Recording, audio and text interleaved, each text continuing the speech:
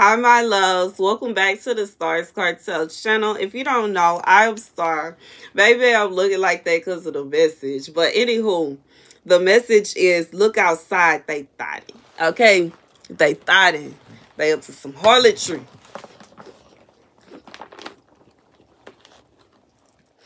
The scripture comes from Proverbs 11:7.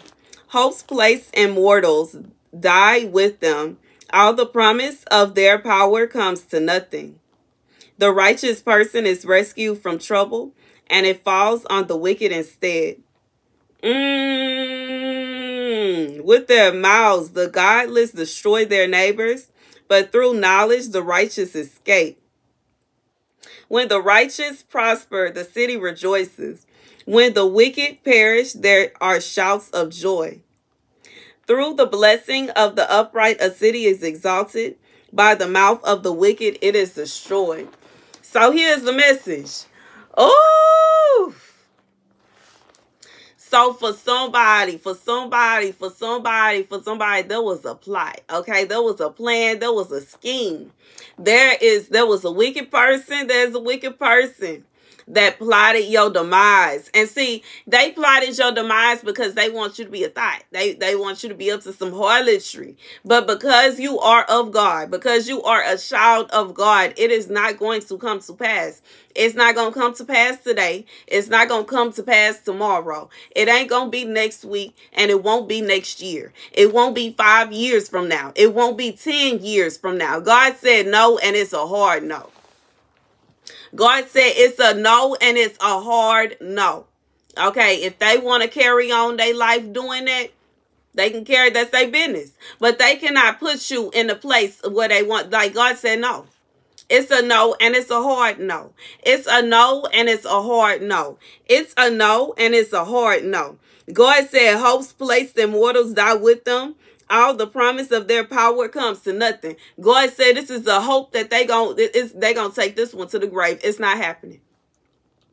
This is a dream, a fairy tale that is never going to come to pass. The righteous person is rescued from trouble, and it falls on the wicked instead. God says this is not something that like it's not happening. They gonna have to let it go. It's not happening. God said, no, that is not your portion. That is not your portion. That is not your portion. It's not your portion today, and it won't be your portion tomorrow. It won't be your portion next week. It won't be your portion next month. It won't be your portion next year. It won't be your portion in 5 years. It won't be your portion in 10 years. It won't be your portion in 20 years. It is not for you, says the Lord. Okay? God said with their mouths, the godless destroy their neighbors, but through knowledge, the righteous escape. This could be somebody that has been trying to get you to gossip about your neighbors. They may have been trying to get you to gossip about people around you. And you just, you hear what they saying. They got all these negative and nasty things to say about people. And you just, oh, okay. Oh, okay. All right. Okay, that's your opinion. It is what it is. You say what you want to say, but you not the kind of person. You don't just sit there and try to drag nobody. You may laugh, okay, you may giggle. We human, but we peoples. But I just feel like for whoever you are not the kind of person where you just gonna sit there and talk down on nobody like that. You're not finna just sit there and be nasty and mean to anybody, because you don't.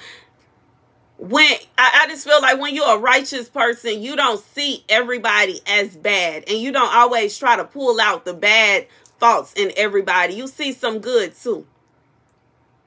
That's why you try to make a relationship work. You know that they doing you wrong. You know they doing this, they doing that. They always into this and they always into that, and they refuse to let that go, and they refuse. But you try. You try. You would prefer to try to work it out than to just call it quits.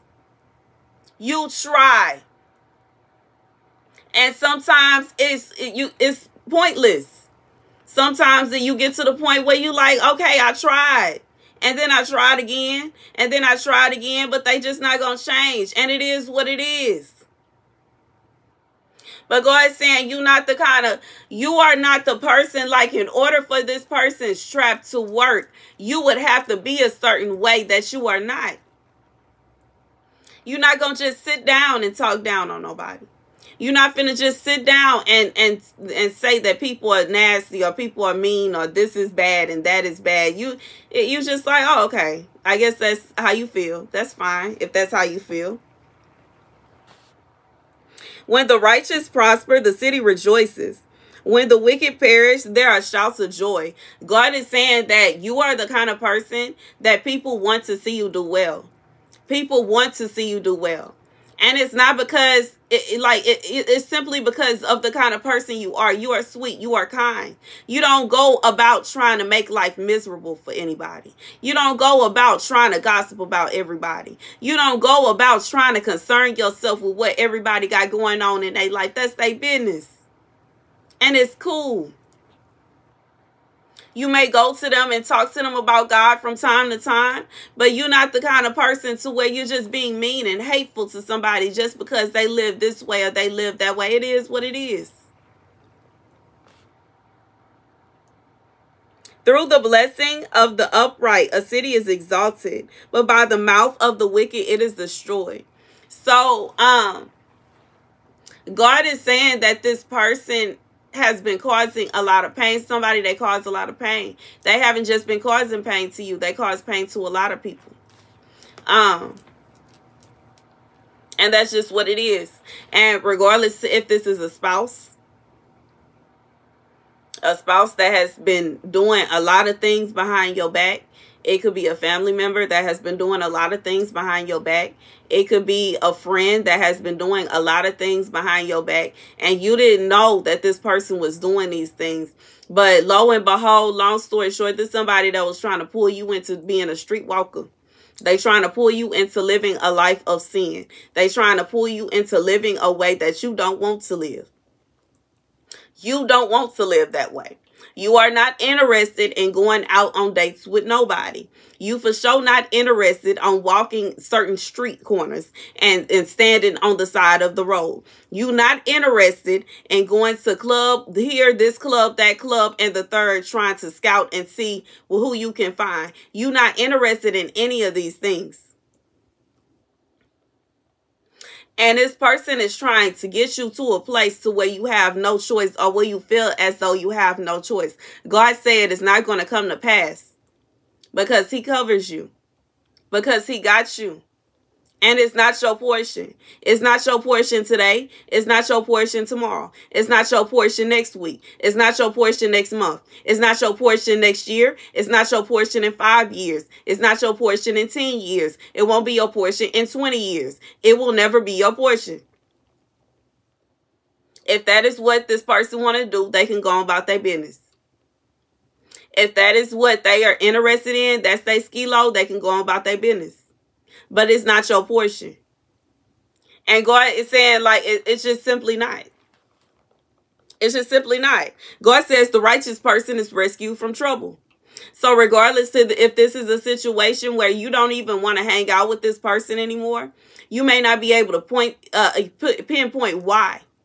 But it's something that rubs you the wrong way about them. Maybe you feel like you are turned off from this spouse all of a sudden. You don't know why you're not interested in them no more. You don't know why you're not interested in going to meet up with them. You don't want to go on no dates with them. You don't want to go hang out with them. Y'all was talking about this, y'all was talking about that. Now all of a sudden you like, nah. God said he is protecting you from them. Because they trying to drag you into something that you don't want to be interested in. You don't want to be involved in. They trying to pull you in somewhere and put you somewhere that you don't want to be.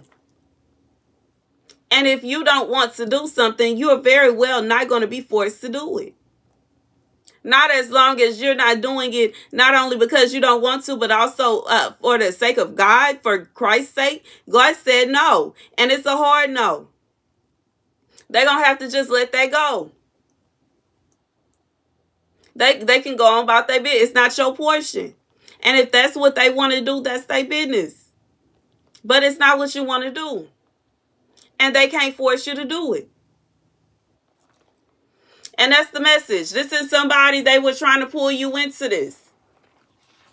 God said you saw it. It was all around you. Whenever you hang out with this person, you were able to see what was going on behind closed doors. You were able to see what people were really doing. And you realize this. And it turns you off. You stop wanting to hang out with them. You stop wanting to date them. You stop wanting to go around them. They started trying to make people hate you so that these people would turn on you. And God moved you away from there. In reality, you were not the kind of person they were trying to pin you out to be. This could be somebody they went around to everybody in the neighborhood saying they was going to do this, that, and the third to you. They was going to have you like this. They was going to have you like that. But it was not your portion. God said it will not come to pass. It's not going to come to pass tomorrow. It's not going to come to pass next week. It won't come to pass next month. It won't come to pass next year. It won't be in 5 years. It's not going to happen in 10 years. This is a dream and a fairy tale. One that they're going to take to the grave because it is not your portion. And that's the message. Okay, regardless of who it is. Regardless of who it is. For somebody I feel hard, this is a spouse. But it could very well be a friend or a family member. But God said it's a dream and it's a fairy tale. Thank you guys for watching. Be sure to like, share, and subscribe.